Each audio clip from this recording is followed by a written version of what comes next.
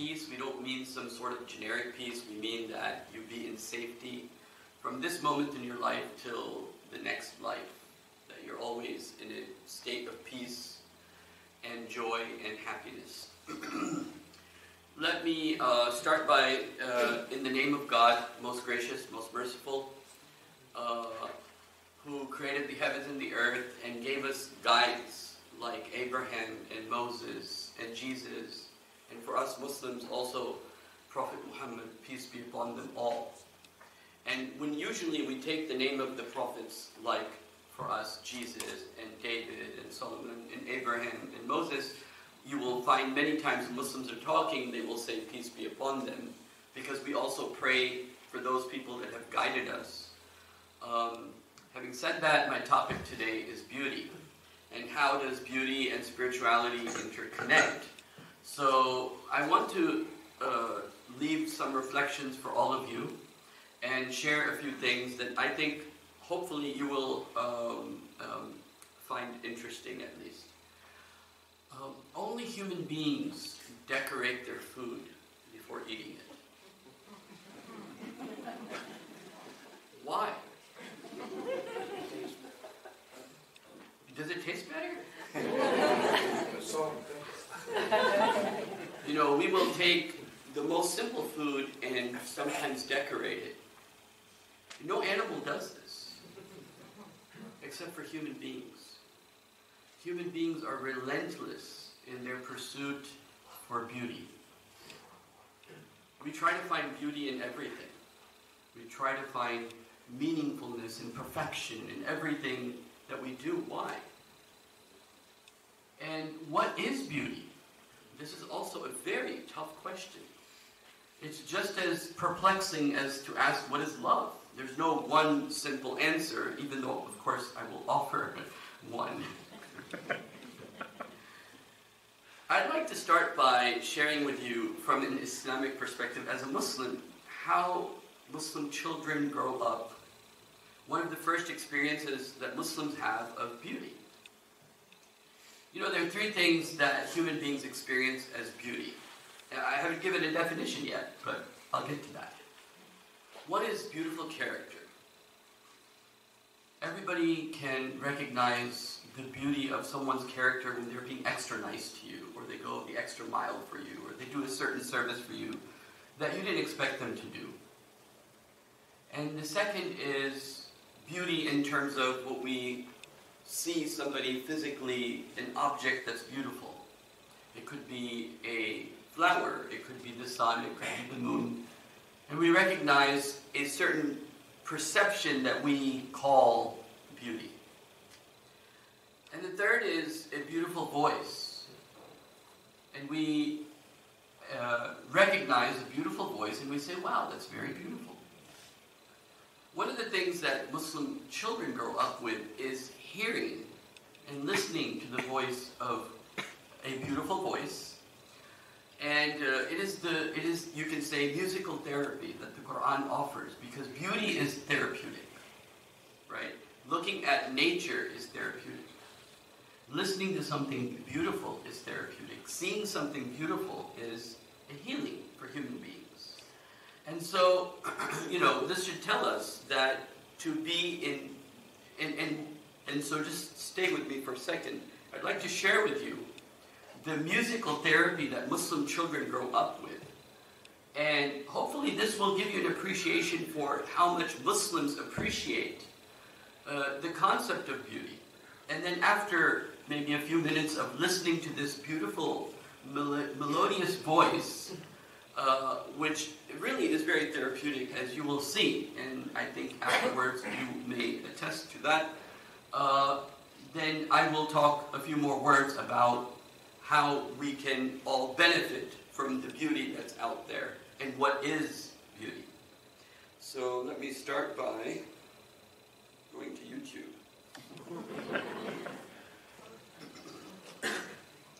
So let's see what this is. When I first became curious... Sorry. There we go. So let's start. Is this going to work? So this is one of the three forms of beauty.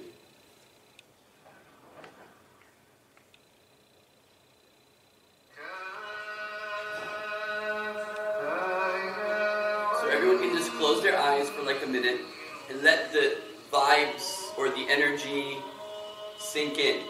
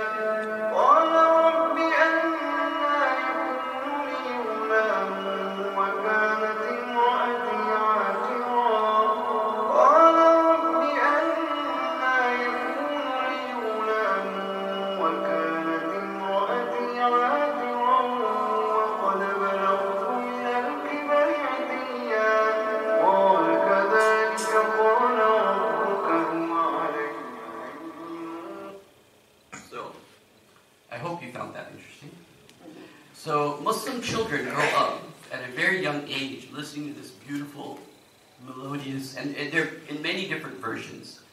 And there are many Muslims, millions and millions. In fact, we have two over here who have memorized this whole melodious book.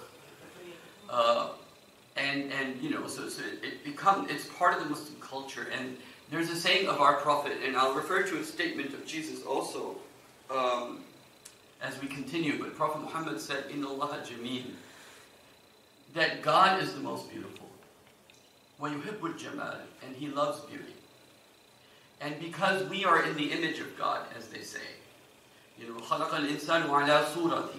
Prophet Muhammad said, man has been created in the image of God.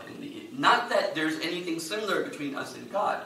There's nothing similar between human beings and God. We see and He sees, but His seeing, there's no ratio proportion between what we see. We're almost blind in comparison to as much as He sees. He hears our prayers, but He's hearing everyone's prayers. He hears everyone's anguish. But anyhow, the point I'm trying to make is that God is the most beautiful. And so therefore He created beauty. And because God created us, we yearn for beauty. You see, because who appreciates, and this is one of the things that's very interesting, that who appreciates the creation of God? A flower, as beautiful as a flower is, doesn't know it's so beautiful. Does a flower say, I'm beautiful? A flower has no self-consciousness to say, I'm beautiful. It's man that looks at the creation of God. It's man that looks at beauty and says, wow, this is beautiful. And when man says that, he's appreciating God. Right? And so, it's like, this is why the Bible says, and the Quran says over and over again, the heavens and the earth are what? Glorifying God. They're praising God. And what does it mean? It means that they are declaring His perfection. The Quran says, يُسَبِّحُ لِلَّهِ مَا فِي السَّمَاوَاتِ وَمَا فِي الْأَرْضِ. Everything in the heavens and the earth is glorifying God. In two ways.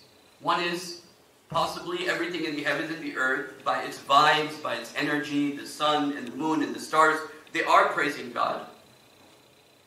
But the other way is that, if somebody makes a chair, a beautiful chair, that chair speaks to the mastery of the person who made that chair. And so this universe speaks to the beauty of God. It speaks to the perfection of God.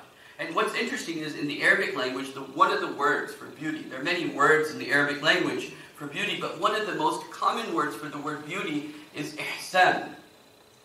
You know, uhsinat ayatuhu, but the word ihsan also means perfection. So something is beautiful when it is perfected. And so one of the aspects of beauty is that when things come in a way, like let's say, take anything, when things are not symmetrical, then we don't find it beautiful as human beings. We find symmetrical things to be beautiful.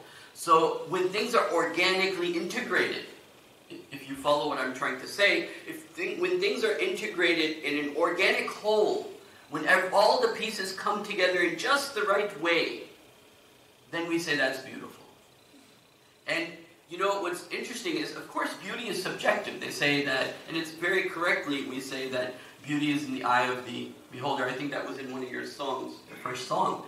But also about beauty, then, referring to that particular part is, who are we trying to look beautiful to as humans? Are we trying to look beautiful to other human beings? Are we trying to show off? Are we trying to prove ourselves to ourselves?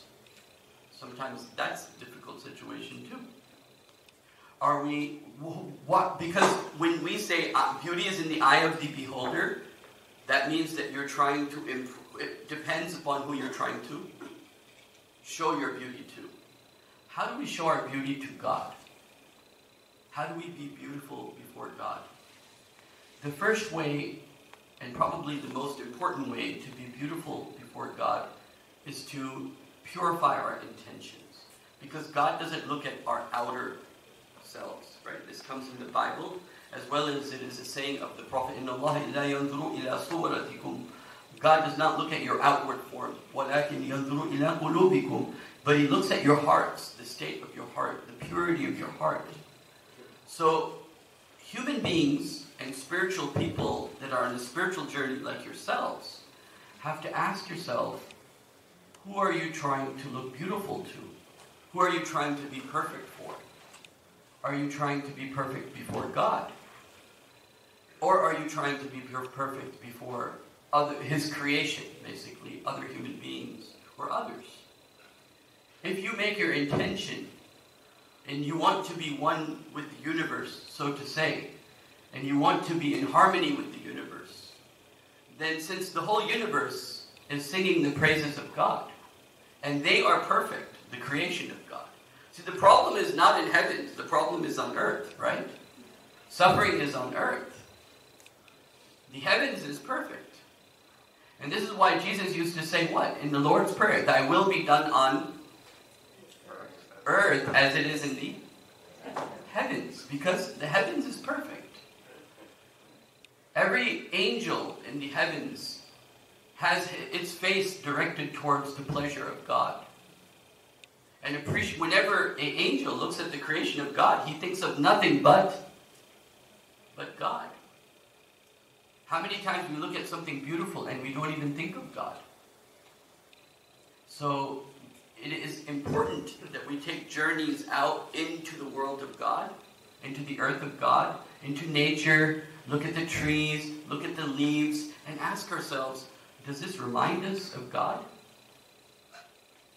You know, I was talking about this yesterday, but I'll share with you today, is that there are people, they can tell you how far the sun is from us. They can tell you the temperature of the sun. They can tell you the distance of the moon from us and the distance of the stars from us. But it does not remind them of God.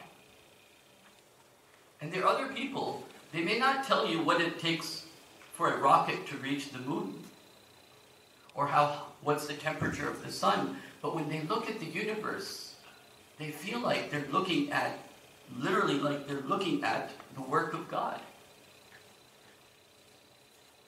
Where do we stand? We have to immerse ourselves in the beauty of God and the nature out there. And absorb in ourselves the idea of God and the beauty of God, so So those vibes come into us, that energy comes into us. The energy in nature comes into us. Because nature knows God. And so, I think I'll leave you with that. Let me end with a quote of Jesus, peace be upon him. Jesus said,